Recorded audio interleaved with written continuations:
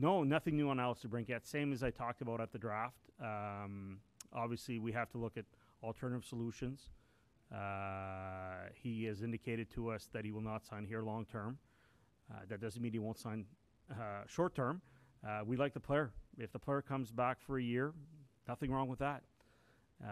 Scored 27, 2 goals were called back. I think it was 15 or 16 crossbar or posts. You put him in a position where maybe he gets to play with Timmy or Josh. I think it's a different story and probably help us be a better team. There's varying degrees of interest. If probably teams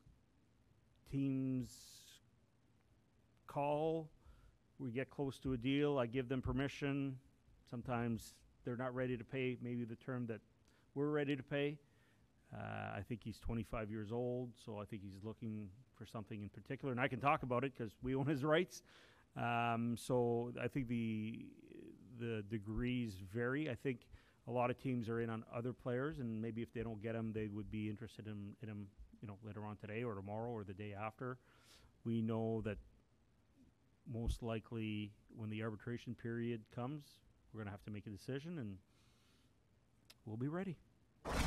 Yes, it's about being patient, and through this process, he's a good player. I know people say he only had 27 goals, and they're disappointed, but 95% of the players in the league would like to have 27 goals. So I think you got to balance it out, and it's been always good. He said free agency comes once. And contrary to reports out there, it's not limited to one team or two. He's open to multiple teams.